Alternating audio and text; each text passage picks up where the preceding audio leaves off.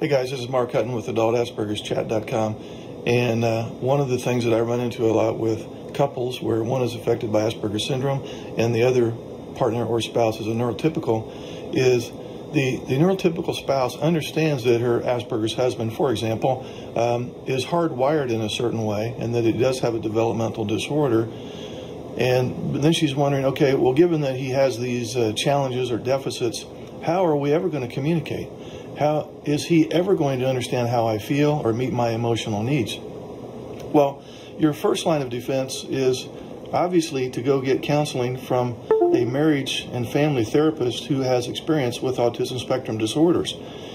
I run into so many situations where they have sought counseling from a neurotypical therapist who offers neurotypical advice, which is going to result in, one of the parties, since they're not wired neurotypically, one of the parties are totally not going to understand, how to follow through with this plan because it's not in alignment with how they think.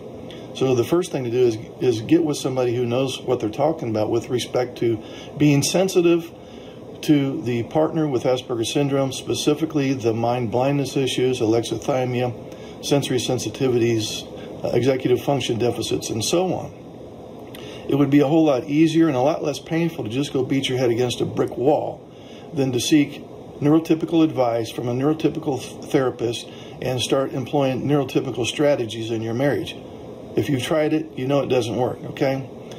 So there's so many things that can be done. I just want to mention two in this video here. One of the first lines of defense is when you are going to have a heavy-handed conversation with your Asperger's husband, you want to give him a heads up that there is going to be a conversation that might be a little stressful. So you don't hit him with a surprise, because people with Asperger's, they don't like change and they don't like surprises. The next thing you want to do when both of you, when you come into this heavy-handed conversation that has the potential for stress and anxiety that can result in a fight, you want to view yourselves as team players. More specifically, you want to come into this conversation that has the potential for a meltdown or a shutdown or however it ends badly. You want to come into that conversation with the mindset of, we're going to pretend as if we're business partners. You are a team player. If you were on a professional football team, you wouldn't treat one of your team players the way you do your spouse. If you were the co-owner of a business, you wouldn't treat your business partner the same way you treat your spouse. So you want to view any heavy-handed conversations, especially when it has something to do with finances or the kids, you want to come in with the mindset that we're dealing with this like it's a business, and your family is a business in a sense.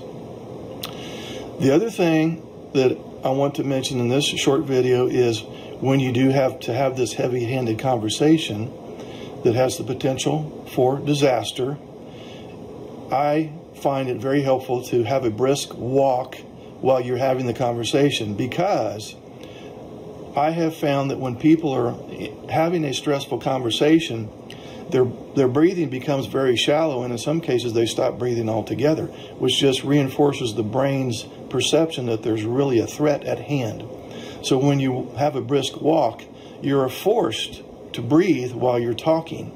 And there's something about breath work while you're having discussion that tends to keep things a little more on the even keel. You could think of it like this. You can't talk and take a drink of water at the same time. They're incompatible.